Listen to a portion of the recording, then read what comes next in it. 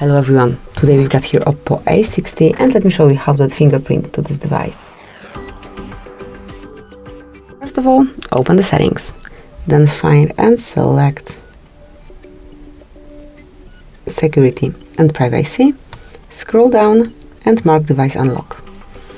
Here, click on Face and Fingerprint Unlock, select Fingerprint and tap on Agree to enroll it. Tap on Continue.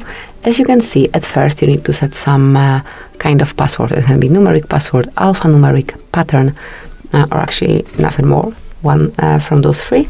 That's the backup to your fingerprint. So you just have to remember it. Once you forget it, you will have to reset your phone. So let's provide it. Then re-enter it just to confirm. And now it's time to enroll fingerprint. As you can see, sensor is located on your power button, so all you have to do is to keep tapping till your fingerprint is fully added. You can observe the progress on your screen, so you'll be informed once it's ready.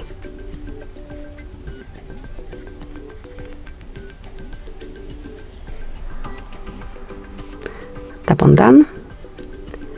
And that's it. As you can see from now on, you can unlock your device with this fingerprint only.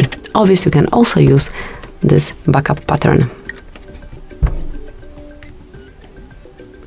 Thank you for watching. Please subscribe our channel and leave the thumbs up.